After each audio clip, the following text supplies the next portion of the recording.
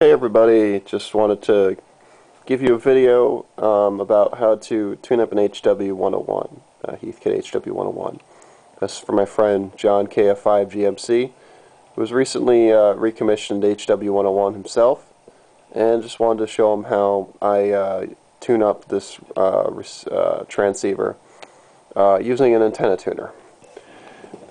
So the system I use 2 meters. Bottom meter, just as a general indication of transmitter output. It's not really calibrated at all, so I really don't take its reading for much of anything other than, oh look, there's forward output. What I do is I concentrate on the larger meter up top. I use that to give me an indication at a glance of reflected power, so as to see if there's any reflected power, and therefore to be able to adjust it without having to switch back and forth on this function switch between forward and reflected on the meter, which, considering this is not calibrated, it doesn't really give you much of an indication of anything. So this is much better in terms of giving me a better idea of what my reflected power is. So I've intentionally put everything out of adjustment. Hang on a sec. Technical difficulties. So first what we're going to do now is set the mic CW level about halfway. I don't set it all the way up at first, just because in case I do not want to run the PA all the way open when it's out of resonance. And I want to also limit the amount of the time I spend in tune mode, especially during these first stages when everything is way out of optimum adjustment, just to prevent any stress on the finals. So what I'm going to do now is we're going to switch over to this meter here. We have it set to 200 watts forward power. I'm going to bring the HW-101 into tune mode. We'll see if we get any indication. Very little indication. I have this mic CW level up all the way. So okay, we're pretty far out of adjustment. So what I'm going to do now is I'm going to take the final knob, bring the mic CW up just to get enough indication, and adjust that, see if we get anything. Oh, hey, we got something. That's cool. But take it out of tune mode just quickly. Now what we do now is back the mic CW level down just a little bit, so we get less of an indication, about that much. Now we're going to adjust the pre-selector. Do we get any peak on the pre-selector? Yeah, a little bit. And I'm adjusting the final knob again, just to peak everything.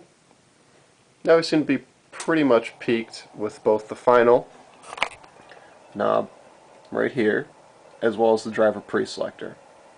So now we're going to make sure that our antenna is in resonance, now that the transmitter seems to be in resonance. And we can always fine-tune this later, but we seem to be in the ballpark.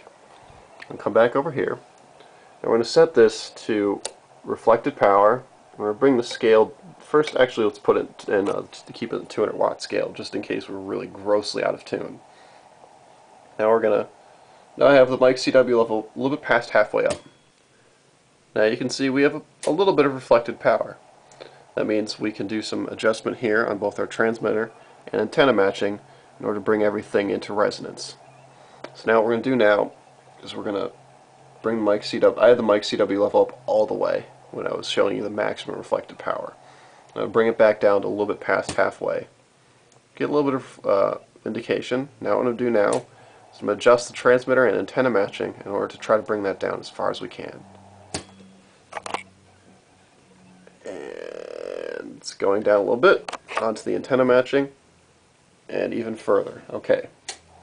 Now if I had two hands available to me, which I don't now because I'm holding the camera, I'd have my right hand on the function switch to bring it out of tune mode as soon as I brought that down to 0, and my left hand would be adjusting both the transmitter and antenna matching, so I'd be able to cut a little bit of time off it. It's making me slightly uncomfortable having to sit here with that thing going away at full bore, the transmitter, while I'm sitting here adjusting these knobs. It makes me a little jeez, it was just my lampshade falling off its hanger there. Usually I like to even though I didn't spend that much time in tune mode, I like to keep the amount of time spent in tune mode to a minimum. But thankfully, nothing was really that badly out of adjustment. So, what we're going to do now is we're going to switch to the 25 watt setting. We're still on reflected power, and we're going to see if we have any reflected power still around. Yeah, this 25 watt setting obviously will give us much better resolution. Bring that forward, mic CW level all the way up, and we have just a little bit left. So now let's try adjusting the antenna matching first. So we can bring that down a little bit. And yep, getting close, getting really close. And then bring done. Now we're all matched up. I was just alternating between the transmitter matching and the antenna matching. This, far more of a coarse adjustment. This, far more of a fine adjustment. So now, when we're all done, we can bring this back to forward 200 watts, and we'll see how much total output power we're getting out of this. I'm going to bring the mic CW level down about halfway and slowly advance it up. Now I just adjusted the final knob there just to get a little bit more out of it. Now I'm futzing with the pre-selector. We're getting about 90 watts out. I can get more out of it, sure, by increasing the loading, but do I want to? Not really. It's, you know, just put the 6146s under more stress, and the 10 watts is not going to do me any good. Now the difference between 5 and 10 watts and at the QRP level, such as when using the ICOM IC703, it's a big difference. But between 90 and 100 watts, you're not gonna notice it. The station at the other end will not notice the difference.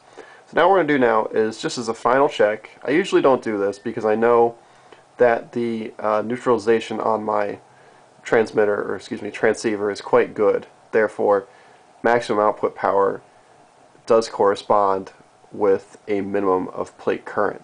However, if you want to make sure, we can always just take a look. So let's go over here.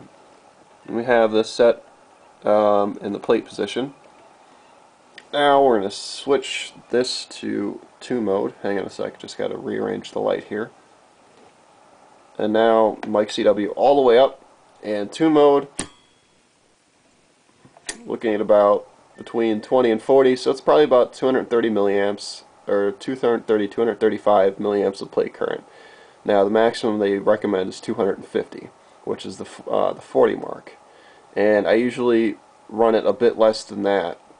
I usually run a little bit less loading, so it usually sits around 20, which is about 225. So, but that's pretty much how you tune this guy up. As I mentioned, don't spend much more than 10 seconds or so per application, per time you spend in adjusting either resonance of the final PA or the antenna tuner itself. And if after let's say 2 sessions of 10 seconds, let it sit and cool for, you know, about a minute or so. These run quite hot. These HW-101s do run hot. During the winter here in my room here, it's usually about 63 degrees or so in my room, and I do not need to use any sort of cooling. However, during the summer, I use 2 80mm case fans that are mounted via tape, not drilling. Don't drill into your radios. On the back, and I run those to keep the rig cool, because during the summer it gets very hot, and these early printed circuit boards, you know, they've been heated and cooled for 30 plus years. They're getting a little bit tired of it, so any break you can give them will be much appreciated by them. So that's pretty much how I tune up my HW-101. I really recommend it that you get 2 meters, one to show you forward output power and one to be a dedicated reflected power. It really does allow you to see things much more quickly, adjust things much more quickly, and it keeps your rig happier, I believe. I've always found cross needle meters to be really confusing. Some people can understand them. My eyes, my brain just look at it and go, what on earth is that? So if, you know, 1 meter per function for me works quite well.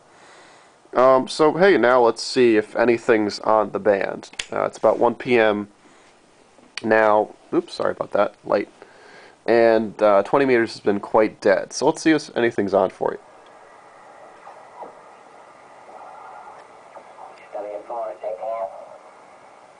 Oop. Somebody.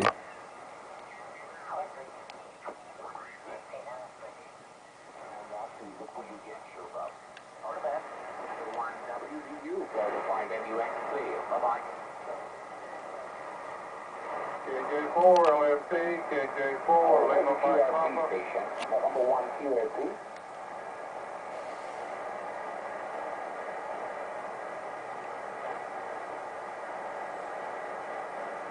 Didn't get his prefix. I'm not sure where he's from. Maybe he'll come back. Oh, for a really good job.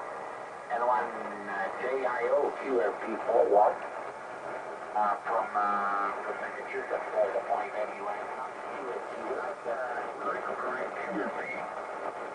You are either in contesting, but running 5 to 600 watts at the moment with a small end.